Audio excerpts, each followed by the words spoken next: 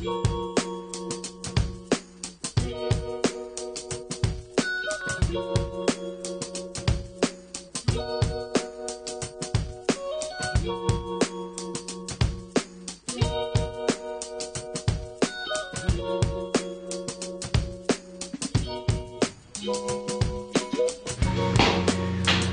we just shot,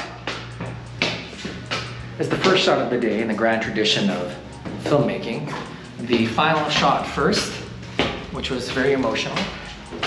And now we're going to allow the good folks downstairs to reset before we go down and perform the rest of the show in its entirety. So you, of course, will get to see the whole thing in sequence. Ooh. This is very loud in my ear. Listen to how loud that is. That's right in my ear the whole time. That helps me concentrate. Final bit of makeup so I don't appear shiny on these cameras that see everything.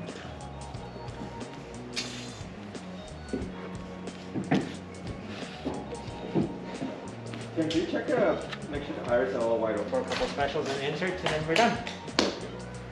Then I think we just pop the keys, and I think it should be okay. Anywhere where the bag is anywhere there's balance is fine. How long do you guys think for this one for? Once again, our break is over. Moving into round 2 of shooting, and we are going to perform starting from the top of the show. And it's going to be a little bit more like theater now because I'll be performing in sequence. I have one member in the audience who has not seen the show before. That was very important to me. Her name is Sammy Marsh. And in a sense, I'll be performing for her because as a non-TV actor, it's important to me that I tell the story to one person in the room. Otherwise, you know, my acting just doesn't sparkle. Let's go. Make some theater. Do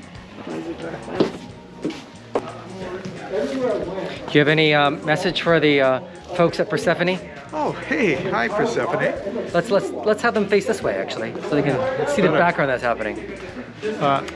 Not really. I hope things are well, and you know, I hope you enjoy the show. Richard has directed a very fine production, and we can't wait for you to see it. Plus all these folks have done a thing or two to put it on camera.